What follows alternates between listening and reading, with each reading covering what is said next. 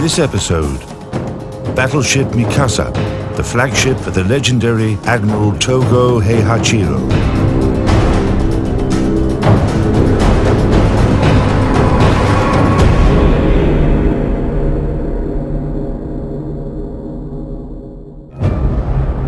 There is often a mystical connection between a ship and those who serve on it. A perfect example of this is the story of Admiral Togo Heihachiro and his battleship Mikasa.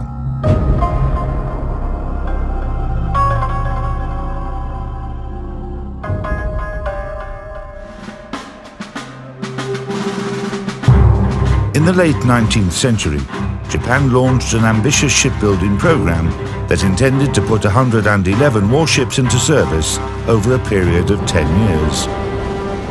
The new ships were meant to be the best in the world and remain up to date, despite the rapid development of naval engineering. Mikasa became the last of 4 Japanese battleships built under that program.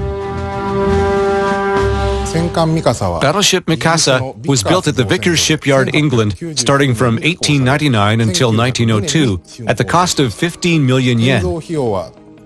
This was equal to 6% of the Japanese government budget, which was 260 million yen. It was a very expensive project for the country at the time.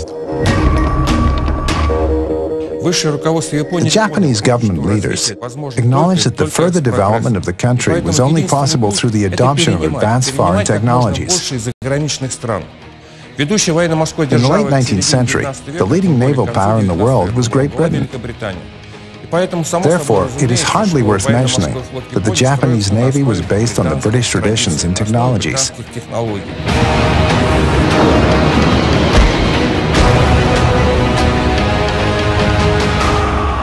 England provided Japan with a superb battleship equipped with state-of-the-art weaponry, engines, and hull. The English people wondered, why are we building such an advanced ship for Japan? It is way more advanced than any of our ships. But Englishmen used the experience they gained during the construction and built their next ship, which was even more advanced and considerably less expensive than Battleship Mikasa. However, at the time of its construction, Mikasa was the most powerful ship in the world, even more powerful than British warships.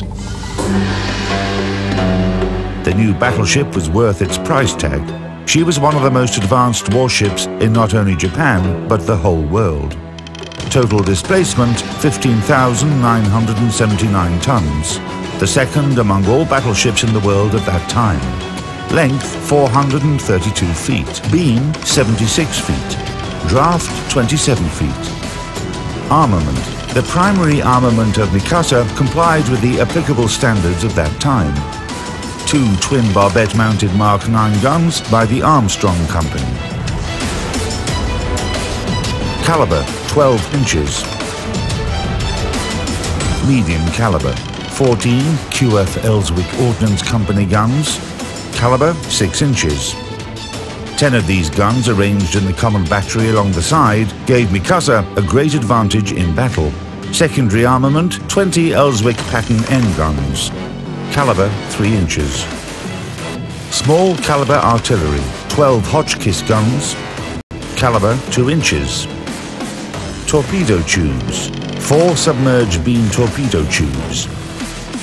Armor has an English design.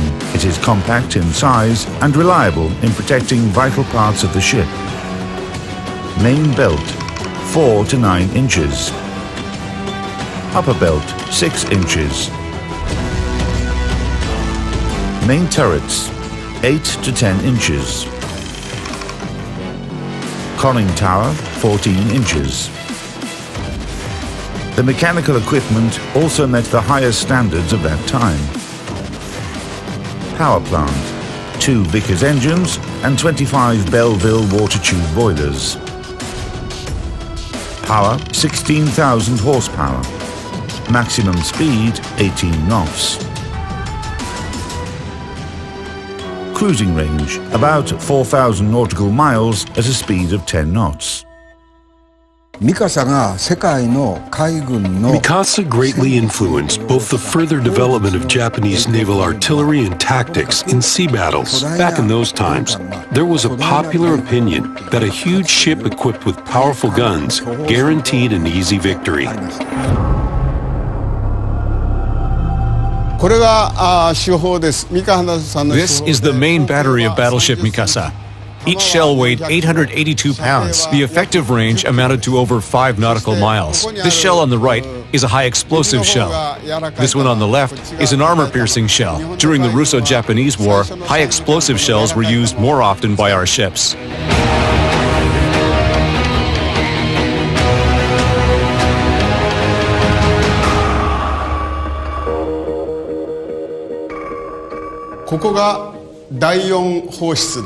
This is the gun room number 4. Here, you can see a 6-inch gun. The gun slit was open in the beginning of a battle. 10 sailors operated the gun. These wheels were used to tilt the gun up or down.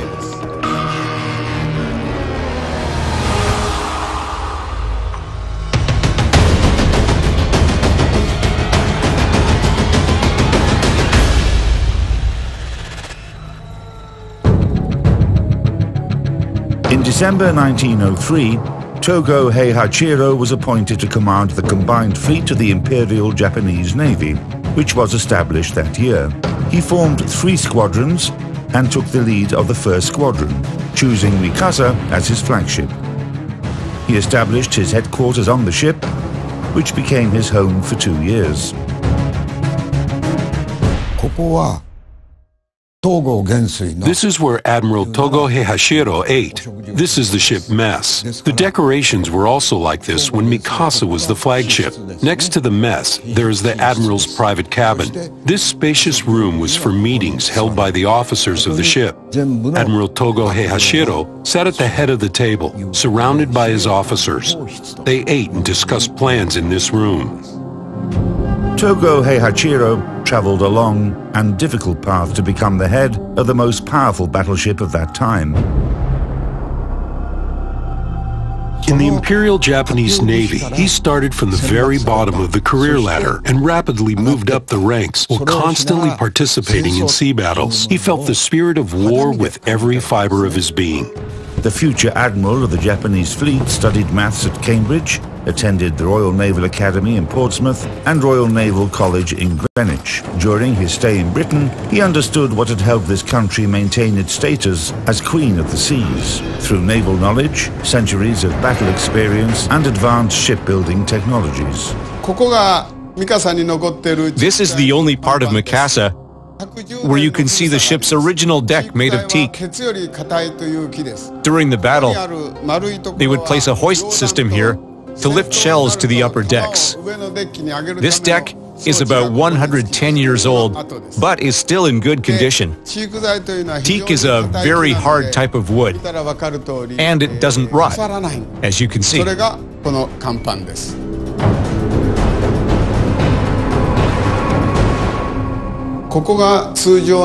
This is the wheelhouse. Various equipment for steering the ship was mounted here. These systems were used to control the propulsion system, speeding up or slowing down its 2 shafts. Some of this equipment is from another ship, built by the same shipyard, but it's all identical to the systems that were installed on Mikasa. This is the steering wheel. The inscriptions on it are in English because Mikasa was built in England.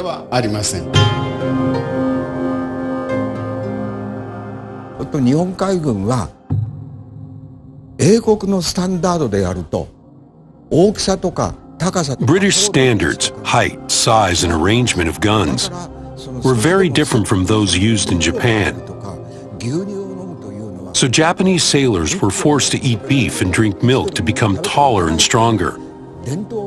However, many members of the crew couldn't eat animal products due to their religion.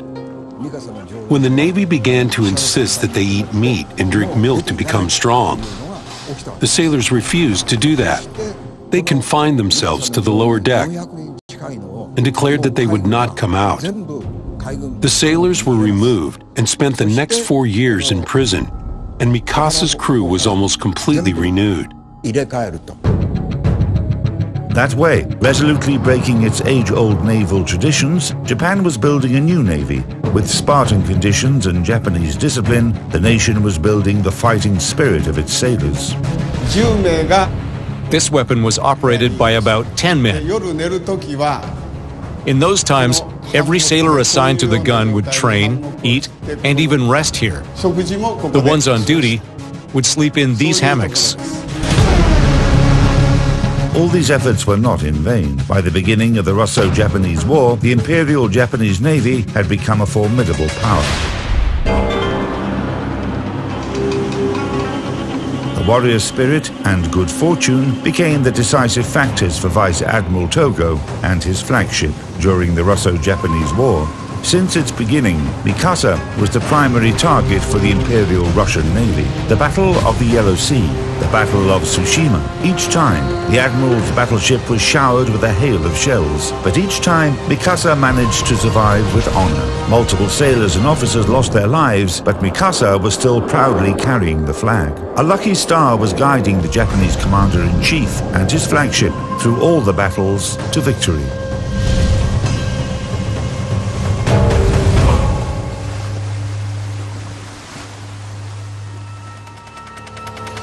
Starting with the very first battles, Mikasa was losing officers and sailors to Russian shells.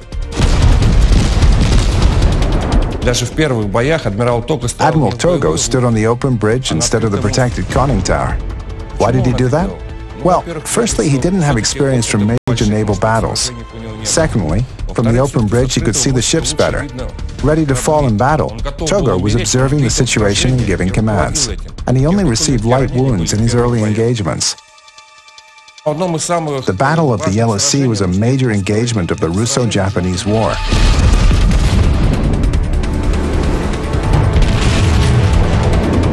The Russian squadron, commanded by Rear Admiral Wittgeft, was trying to break through to Vladivostok. Just like Admiral Togo, Wittgeft preferred to stay on the open bridge. And the very first shell that hit the bridge was fatal for him.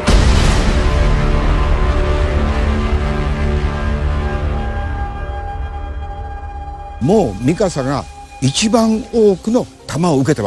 the Battle of Tsushima, Mikasa also sustained more hits than any other Japanese ship. Despite this, Admiral Togo and his officers remained on the bridge and never stepped away from it. And he survived. The Battle of Tsushima became a triumph for the Japanese Navy and its commander-in-chief. 3 months later, on September 5, the Russo-Japanese War concluded with a peace treaty. The Imperial Japanese Navy was getting ready to celebrate the victory with a grand naval parade in Tokyo Bay, so Admiral Togo and his staff left the ship to report to the Emperor and took all his luck with him. Mikasa never made it to the parade.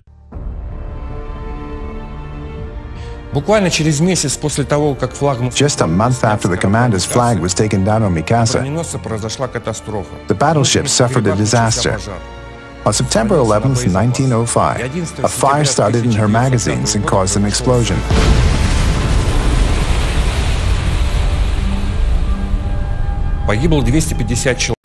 It took the lives of 250 men, with over 300 injured. The explosion created a huge breach in her hull. Mikasa immediately began to take on water, and she sank on even keel to the bottom of the Sasebo Bay.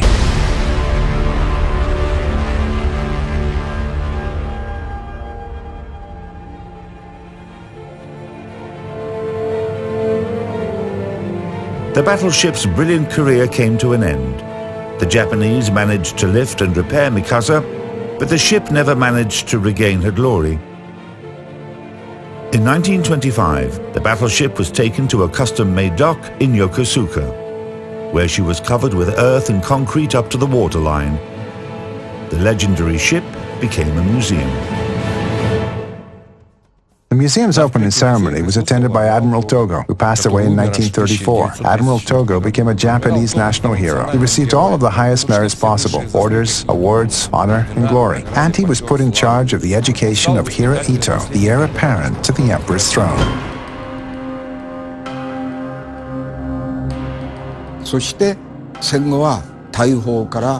After World War II, Mikasa was in ruin. All the guns and most of the systems were dismantled. There were proposals to sell the battleship as scrap metal, but this didn't happen. Then the American military arranged a dance hall on the gun deck. When some young Britons once saw this, they wrote to Japan Times, "What is wrong with this country?